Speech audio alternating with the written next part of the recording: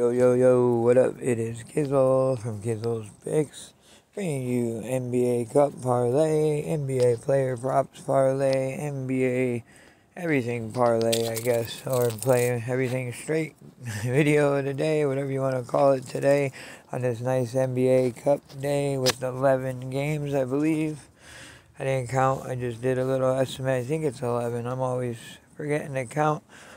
But we're going to get into these props. There's 12 of them, 12 plays that I like. I stopped at the Rockets and Kings game and the Blazers and the Clippers because I didn't want to give you guys any more because 12 is more than enough. So there's a lot of money to be made today in this nice NBA Cup slate. So let's not wasting time and hit me up in the comments. Hit that like button if you're new. Subscribe. Don't forget to hit that bell so you get notified when the videos drop. And with all that shit said, let's start the fucking video. Alright guys, my Warriors are starting to suck and they got the Nuggets tonight, but that's alright. We'll see what happens. I heard Draymond's out too, so it's probably not going to be a good game. But anyways, our first game of the night here is the Bucks and the Pistons. I think the Bucks have won like 9 straight or something against the Pistons. They're -3 favorite. Over under 220.5, -148 money line. I like them money line also, but we took the over here. Over 220.5. I think the Bucks should be able to put up 120 at least, and I think the Pistons can get up there to 100 at least. So why not? That should be a good play there. Next up, we got the Sixers and the Hornets. Over here, we got -4.5 for the Sixers, 210.5 for the over, and a -192 money line. The Sixers favorite, that's kind of crazy, huh? LaMelo's out, that's why. And they don't really have a point guard. They're running into the problems that Alabama faced with Brandon Miller trying to run point. You know, he's turning the ball over like crazy. His line for turnovers is over 3.5. I kind of like that, but that's not my play in this game. There's something else that I like also with somebody else that could be running point for them, Micic. So you'll see that once we get to the props. But I guess I like the Sixers to win in this game, man. That's weird to say, but it's true. Next up, we got the Wizards and the Cavs.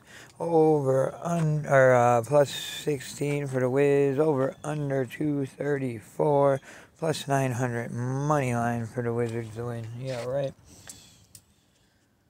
So I got the over in this game. I think the Cavs will put up 130 themselves. So I'm not really worried about it. They've been scoring a lot of points. I think that should be an easy one. Next up, this is going to be a good game here. I don't know which way it's going to go here. We got the Magic. Maybe if they had Paulo, it would be better. But they're plus 4.5. Over under 214.5. Plus 154 money line. I wanted to originally take the under, but I have a hard time taking Knicks unders this year because I don't know, they seem to be a little more efficient this year, scoring more points. But I think this can go back to a last year game, like a rock fight type game here. So I think the Magic 4.5 is a good play, but I'm not going to touch it. So that would be that, guys. And I'm leaning towards the Magic, but I think the Knicks could win, but I think it's going to be a tight one. Next up, we got the Pacers and the Raptors. What changed, man? Oh, come on, dude. Seriously? Hold on, guys. 1 second here. Alright, here we go. The Pacers and the Raptors. Pacers -3, over under 238, and a -142 money line. I would take, if I was going to take this, I would take Raptors +3. I don't trust the Pacers at all this year. I'm not liking the way they're playing. I mean, not till their guards come back. They need those defenders there and to score some more points. So I would lean towards the Raptors in this game or nothing. Next up, we got the Jazz and the Thunder. Jazz plus 13.5. Over 224 plus 675. Yeah, right. The Thunder need this game. If they want to advance to the Cup, they have to win, and I think the Suns have to beat the Spurs. So I think the Thunder should win pretty handily here. Shouldn't be a problem. I got a Hartenstein prop in there that you guys will probably like. Next game. This is going to be a good game too. The Grizz and the Mavericks here. Everybody's almost back for both teams, so should be an interesting matchup here. We got +4 for the Grizz, over 244, +145 money line. I got the under. I think the Mavericks 25 out of 26 last home games went under. And I think this one's going to go under again too. There's going to have to be some defense in this game for either team to win. So we're taking the under there. Next up, the Spurs and the Suns. So for the Spurs to go to the Cup, I think they need to win this game. And for the Suns to go, I think the Suns need to win and the Thunder need to lose, I believe. It's so many different scenarios, it's kind of crazy.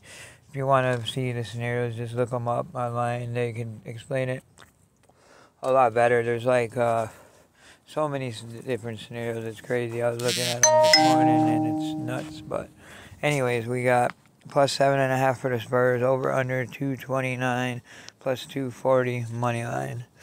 The only thing here, I think the Suns are 9-1 with KD in the lineup, something crazy like that. So I'm not expecting them to lose, but 7.5.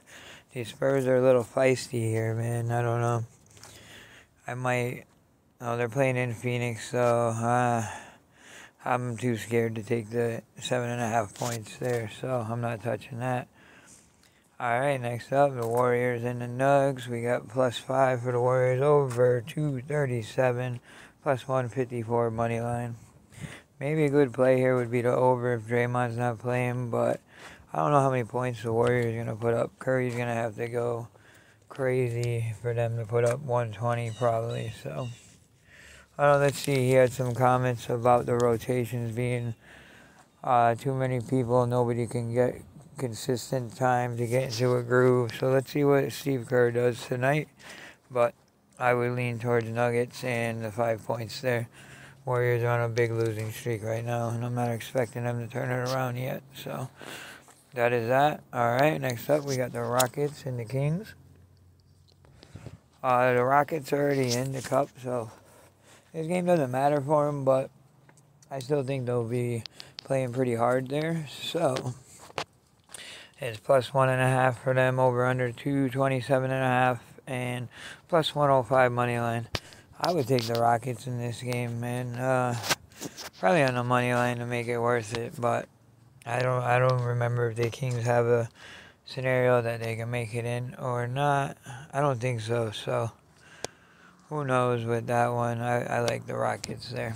Next up, last game of the night, we got the Blazers and the Clippers. Clippers have been up and down all week. They've been kind of crazy, but we got the Blazers +8.5, over 221, and a +295 money line. I would take the Clippers in this, -8.5. I like that. If I didn't have all these other plays where $10 gets you 22,000, I would play that one too, but I feel like I already got too many. So that's that, and let's get into the props, guys.